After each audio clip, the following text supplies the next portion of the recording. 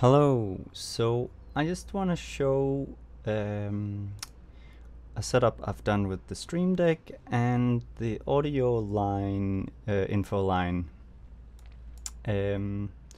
So just to start from the top, global transpose, it's a toggle switch. So we'll click here and toggle between them. Root key, I can step through. I can also use page up and page down on my keyboard to do this, or I can double click to reset. And this is sort of the basic idea on all of them. This is funny because I have changed the snap point, but anyway, musical mode is a toggle. Algorithmic, I can step through them, or I can go with the keys, or I can go to the first one by double clicking. Snap, if I'm not within the region, it won't do it, it will let me know, but I can change the snap up here, as you can see. And fade in and fade out. When I'm clicking once, you can see that it adds it directly. It will add one, and that's because when I record and edit audio, often I just want to make sure that I'm not getting a clip, and basically one is enough. But if I click again, I will go to the next number in the line, and so basically I can shuffle through that, go to the last one or to the first one again. But I'm mainly doing this on my keyboard anyway with key commands, so not the main thing for me was to get the like a quick fade in and fade out, like a tiny bit of it. And then we have volume. I get access to the smaller, like a tinier volume, because on my keyboard I can actually change my volume as well. But here with page up and page down, I get access to the decimal. But if I click again, I get access to the bigger one.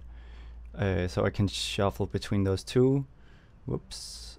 And then I can of course double click to reset it. Lock, obviously shuffle through, or double click to go back to not locking it. I can also go with page up and page down. Transpose does what you would imagine, and you can reset it. Fine tune, the same thing. And then there's waveform, which is out here.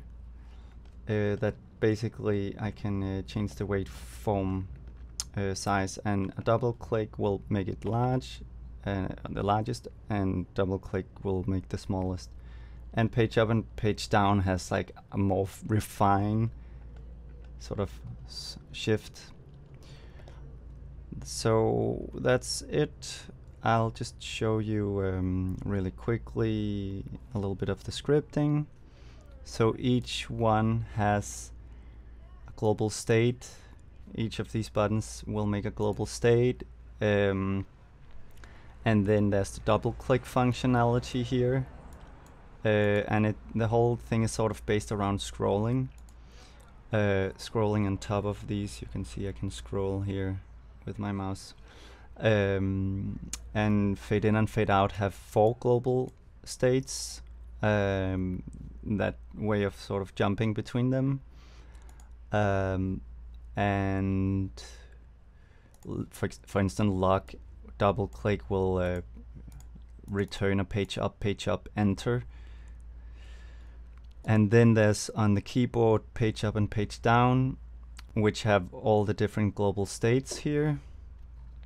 And then depending on which global state is selected, it will change the XY, like where it will put the mouse, and then it will do scrolling.